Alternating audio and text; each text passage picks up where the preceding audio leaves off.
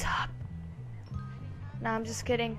Alright, hey guys, so another little secret that you need to complete to get a little percentage up, and for the 100% complete, that is pulling 20 fire alarms. Now, as you can see, I'm a bit hidden in here, so nobody will see where I'm at, because I've already pulled a bunch of alarms. I'm just kidding. Anyway, yeah, so for you guys on Xbox and PC, I believe there is an achievement you get for doing this.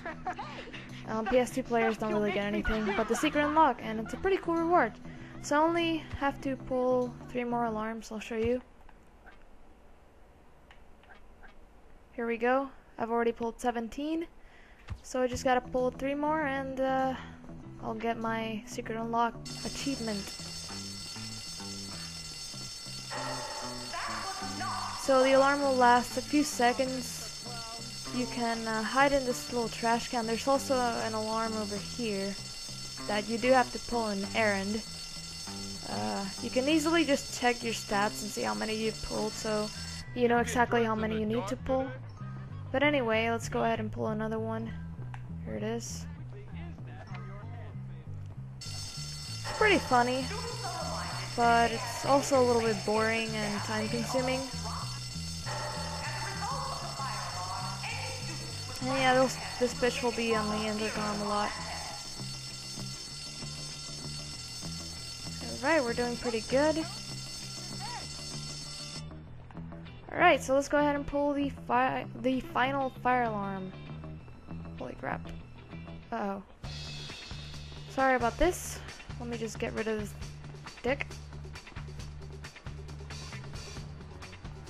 Oh crap, didn't mean to do that.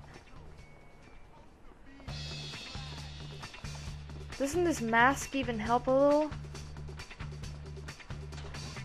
Okay. Got away from him.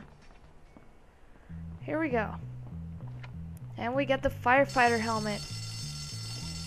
Sweet. Let's go take a look. Right guys, so I'm here at the dorm. Let's take a look at our firefighter helmet. I don't expect myself to be wearing this around, but it's a cool little achievement.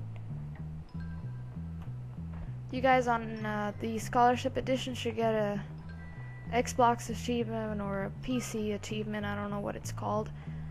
But anyway, guys, that's just pretty much it. Just a quick little thing. So yeah, I'll see you in my next video.